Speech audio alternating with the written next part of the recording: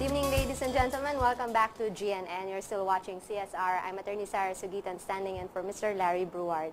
We have here on the second part of the show, one Filipino who should be a hero, multi-awarded and multi-distinguished architect and urban planner, Architect Felino Jun Palafox. Welcome to the show, Architect, Urban Planner Palafox. Thank you for inviting me, Attorney Sarah. I'm glad to be here. Yes, and thank you for telling us that you have an upcoming event this Friday. You said you are the president of the Philippine Institute of Urban Planning. Yeah, urban planning or environmental planning. Or environmental planning. Because on Friday, November 8 is World Town Planning Day. World Town Planning Day. Quite a short notice. It was supposed to be held in Cebu, but Cebu canceled it because of the situation there. Yeah, the weather. So we have to hold it here. And fortunately, there's been good response. We'll be talking about... It will be well attended, I hope. I mean, it's very relevant. Despite the short notice, there's so many confirmed already. Because we'll talk about disaster preparedness and sustainability in development. We'll talk about global best practices in urban planning, vertical urbanism, tall buildings and urban habitat, vertical urbanism, reclamation versus inland development, the new environmental planning law, and among many others. So it's so timely and so relevant. Because so many people texted me quite a short notice. They would have wanted to attend. But in spite of that, many have confirmed to attend, even from friends from the media. So that's happening this Friday? This Friday at the Asian Institute of Management, 1 p.m. to 5 p.m. 1 p.m. to 5 p.m. Everyone's invited, and you can join the conversation. Yes, this is a very relevant. It is. I think urban planning will always be relevant. Architecture will always be relevant because we're always building structures. We always need to update our structures, and also to right now because the populations are growing and urban cities are just sprouting up probably without any planning at all. Like for example, architect, the calamity in Bohol, many structures, well, mostly churches, have been destroyed by the quake. Do you think there was urban planning that happened could that have been prevented, or is that really an act of God? That we'll discuss it also on Friday, but one of the things we'll discuss, lessons learned from Bohol. So we should take lessons from, like buildings that have been built more than 20 years ago, there should be a structural audit. Like those big churches, they have thick walls and thick columns. They could be retrofitted with reinforcing bars to reinforce them. Like the Manila Cathedral and San Agustin Church, they have been retrofitted every now and then. And a lot of questions are coming up, like questions like, should we retain the ruins or should we retrofit them? For me, I'd rather wait for a geologic study, very detailed, to make sure those structures don't have sinkholes or fault lines underneath them. Then we decide. Because one option is build new churches, just let the ruins as they are, just like the Roman Colosseum. It's or the church facade in Macau. It's just the facade of the church. St. Paul ruins, They're ruins, they weren't rebuilt or anything. So both, schools of thought, rebuild them, retrofit them. The other one is just leave them as they are as tourist destinations. And lessons to be learned for Manila. Metro Manila. If the same magnitude 7.2 scale would happen in Metro Manila, the Myers report, 2004, Metro Manila Earthquake Impact Reduction Study, funded by Japan, JICA, has concluded that in their study, if an earthquake magnitude 7 or higher happens in Metro Manila right now, more than 50,000 people will get killed. Because of falling structures. 35,000 because of the earthquake, 18,000 because of the fire that will break after the earthquake. Metro Manila will be divided into 4 segments. North and south of the Pasig River, and about 7 bridges will fall down. East and west of the fault line. And I've been saying that we have a 70-kilometer fault line. From 7-kilometer fault line? 70. From Angat, Bulacan up to Tagaytay. Goes through Bulacan, Metro Manila, Laguna, and so on. And I have been saying this, we should have maintained them as a linear park, non-buildable, non-saleable. In fact, along that fault line, I've master planned a community there.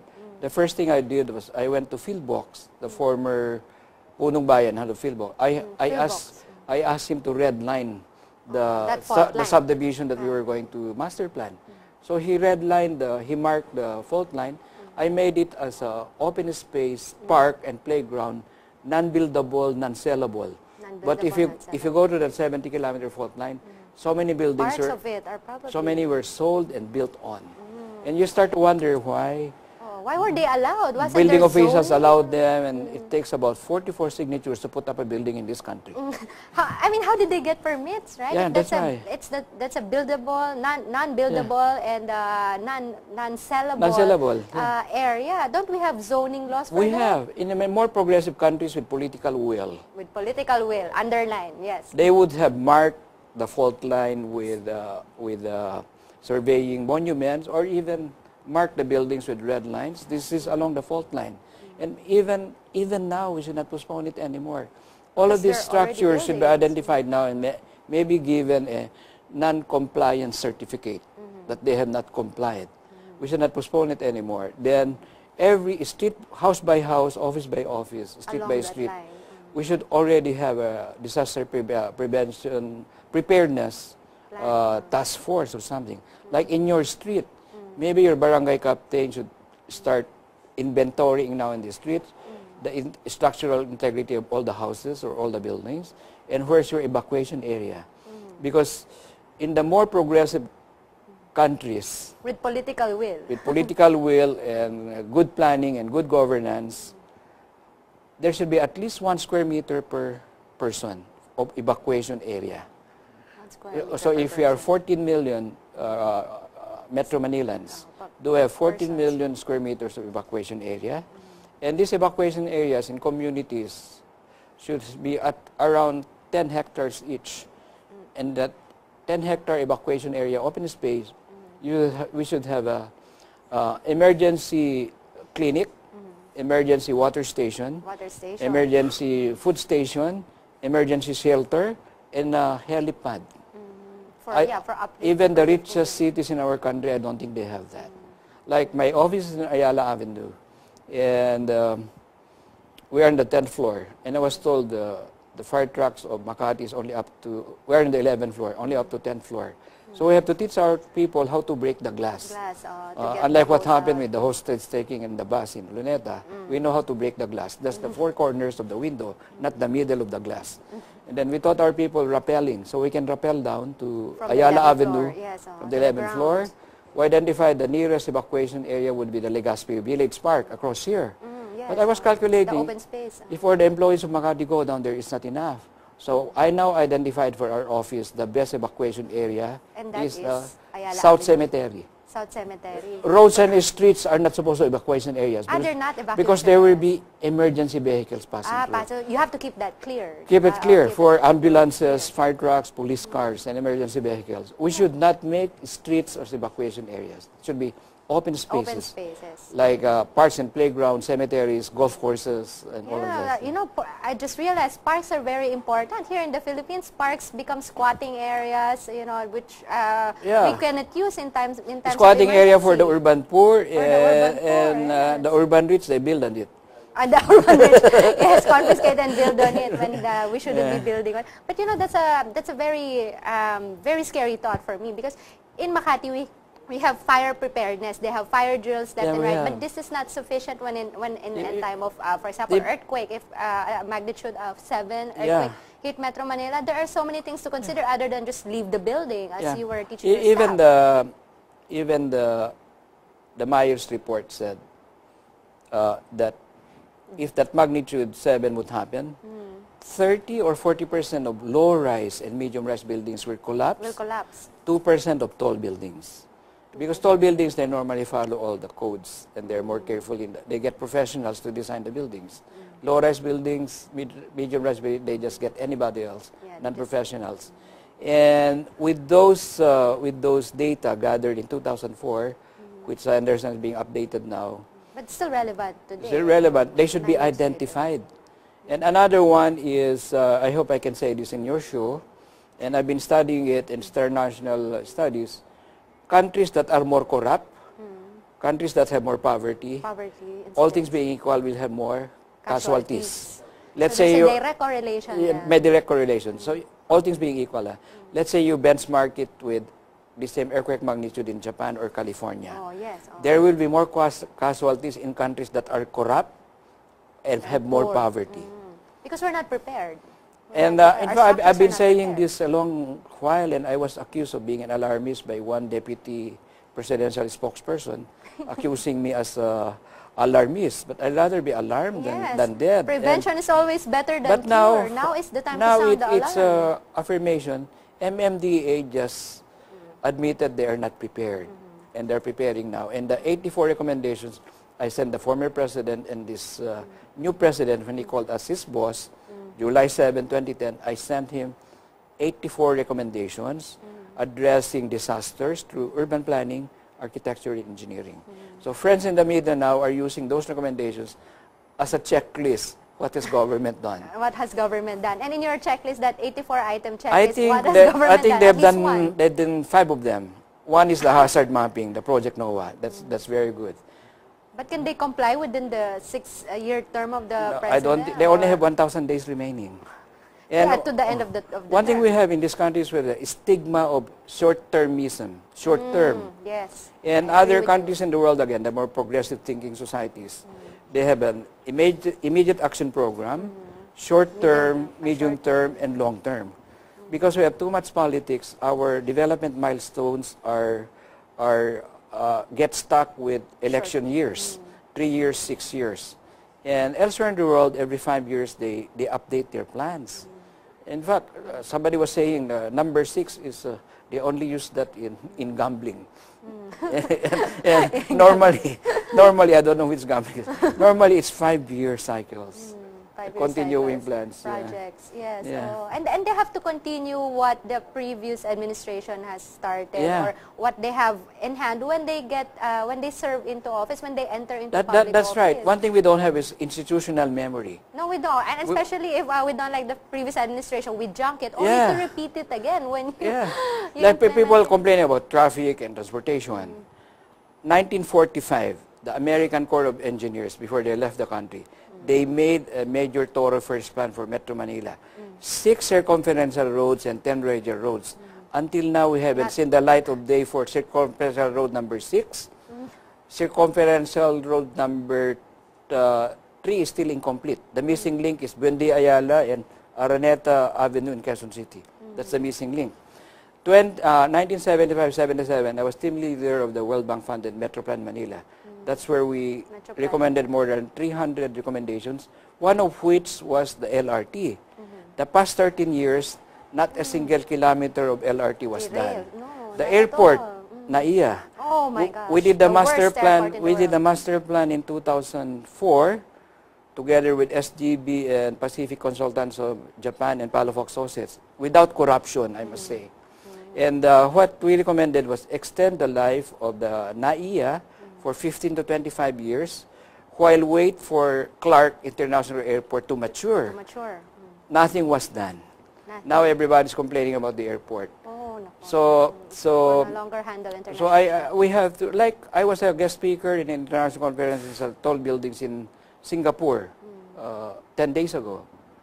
We were waiting 3 hours on the runway. In NAIA 1? NAIA 1. 3 hours waiting for the runway. And you can see the airplanes, really, they're in traffic. Yeah, and only 3 hours, 10 minutes flying time to Singapore.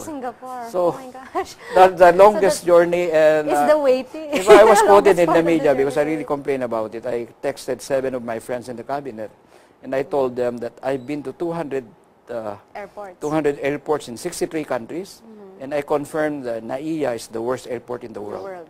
It deserves that distinction. Yeah, I confirmed that personal experience. Yes, but this can be changed. I mean, as you said, the plan was done 2004. 2004, 9 years ago. Yes. Circumferential road number 6 was before I was born, 1945. The LRT was 1975. Until now, it's not complete. Yes, all of these are overburdened because the population is growing. The capacity of these road networks no longer allow them to. They're no longer capable to carry. And we should not just blame population. It's more of population distribution. You know, the 7 billion population of the world. If we follow the density of Hong Kong, And Hong Kong, mind you, is 75% open space. But if you use the density of Hong Kong, all the 7 billion population of the world, we can all fit in the state of Texas. So it's really population distribution. And one of my term papers in Harvard was Manila Megalopolis 2020. And that's in 7 years, yeah, 2020. 2020. I'm adjusting 2021 because 2021 the Philippines will be 500 years old. Manila will be 450 years old. And my recommendation there was create growth centers outside Metro Manila as a counter magnet. Let's say Clark, San Fernando Metropolis, Subic, Olongapo, Batangas Metropolis, San Pablo Metropolis, Lucena, Lawag Metropolis, Vigan Metropolis, Cebu Metropolis, Cagayan de Oro, and Davao. Make them stronger growth centers or counter magnets to Metro Manila. And planning is balanced. Everything in our country is imbalanced. Yes, there's so much the primacy of Metro Manila. There's a parasitic relationship between Metro Manila and the rest of the country. Even in Makati, jobs and housing are so imbalanced. People complain about traffic. The daytime population of the central business district of Makati is 11 times the nighttime population. You have to bring in the 11 times population in the morning, bring them out in the evening. Why? Because you just like have a Fifth Avenue, New York, or Wall Street, surrounded by Hollywood and Beverly Hills, because you have low-density gated communities around strangulating the CBD. The same thing in Ortigas Center, surrounded by low-density gated communities. Elsewhere in the world, close to the place of work should be higher density, so that you have more people within walking distance to the place of work. The average employee of Metro Manila spend 1,000 hours a year in traffic. The better planned cities in the world, only 300 hours a year in traffic because of the bad planning, imbalance between jobs and housing. In fact, I was just in a conference at Urban Land Institute in San Diego, California. Urban Land Institute, I'm a very active member, headquartered in Washington, D.C. First time since 1946, a survey among Americans. From 1946 until last year, the preferred residential location of American was a big house in the suburb with a big car. This year it changed. They'd rather live in a compact residential home, close to place of work, bikeable, walkable to transit, to shopping, dining, worship, and learning. Even the American dream, which we have been copying, has changed in a survey done this year. But you think, well, as you said, the ideal would be in high density, or urban areas. The place of work is, the homes are closer to the place of work. That's how we designed. We were the master planner and the architects of the first 5 towers of Rockwell. When we were designing and master planning Rockwell, a survey was done. We Metro Manilans, we walk only 400 meters. 5-minute walk. Beyond that, we take a stop anywhere. We take a jeep. Jeepney, tricycle, chauffeur-driven car, taxi. That's why if you live in Rockwell, if you're lucky enough to live there, everything is within a 5-minute walk or 400 meters. I hope that that concept will be implemented not just in the first class, but the business class, the economic class, and the urban poor areas. So we have more walkable, more bikeable communities.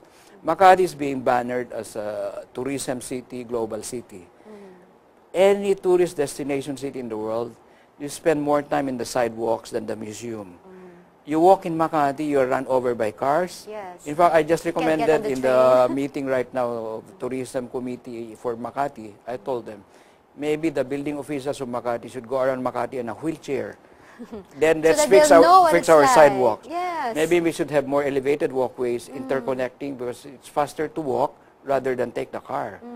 Yes, I agree with you. All those in charge of, well, not only the MMDA, but everyone in charge, especially the government, should try walking the entire Metro Manila, even the other cities outside Metro Manila, so that they know what it's like to be a commuter, how it's not even walkable, bikeable. It's not, it's not an ideal place to work and live in, because it's, as I said, it's imbalanced everywhere. Imbalanced, like the roads are not good enough. 1998, we had a big conference among American Association of Planners in Boston.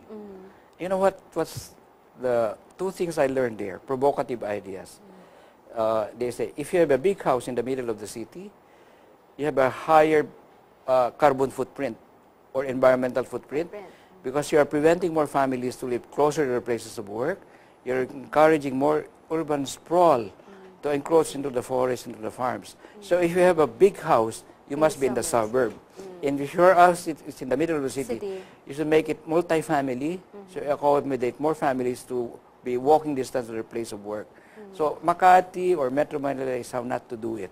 We have 13 stations of MRT along EDSA, another case of how not to do it. When you have a transit station elsewhere in the world, it's surrounded by high density place of work and place of residence. So you have more people walkable distance from the transit station. You look at EDSA, our transit station is surrounded by low density gated subdivisions and gated military camps. So again, what are you doing in the EDSA is a classic case of how not to do it. Unfortunately, we don't have enough time, but Architect Palafox, thank you so much for your information. It's a big learning experience even for me. And as I said, you know, everyone who lives in Makati or even in Metro Manila, we spend 1,000 hours a year in traffic because of the imbalances. So we need to fix all of this. We need to get a copy of the 84-point checklist that Architect Palafox has submitted to the President, and we should measure our government. We should implement all of these things, because otherwise we will be wiped out by our own inefficiency, our own incapability, and our lack of political will. Thank you very much for joining us, and thank you very much, Architect Palafox, for joining us right here on CSR. Tune in again next Wednesday right here on the Global News Network, GNN. This has been Attorney Sarah Sugitan, your host for tonight. Thank you for watching.